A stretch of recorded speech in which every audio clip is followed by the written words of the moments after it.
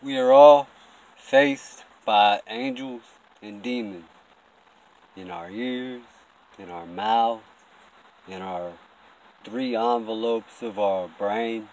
We are directed for a choice to make, as I've explained in other videos, even letters I've written to federal governments in my mind, and everybody's sacrifice that has come against me or another, or let's say there's somebody else that is going through the same things that I'm going through. We all have our choices to make.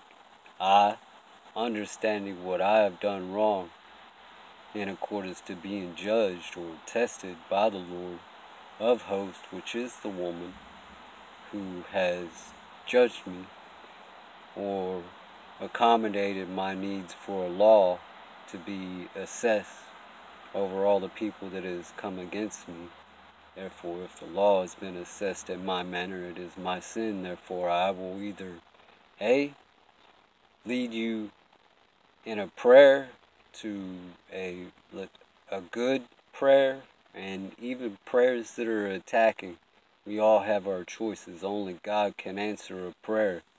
No man has any authority unless it is through God. Even the grave is through Jesus Christ. So I'm just saying, not everything is pretty out of everybody's mouth. Nobody could be perfect.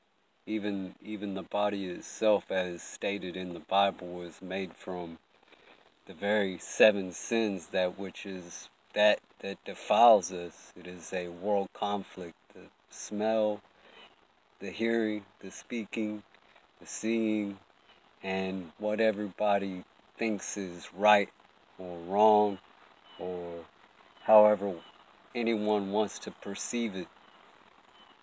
So when I pray, I don't just pray good prayers how someone would perceive it. I will pray bad prayers how someone will perceive it.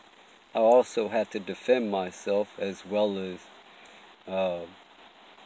hope and pray that the spirits that have come against me by the Lord of hosts, or the Lord of our righteousness, will find repentance through Jesus Christ.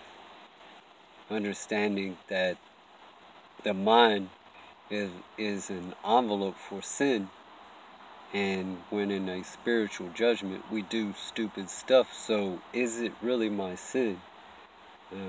And inheritance of doing stupid stuff by the spiritual judgment. So that's how I say it. Anybody's willing to believe whatever they want to believe. I will lead you correctly. I will lead you incorrectly. You have a choice.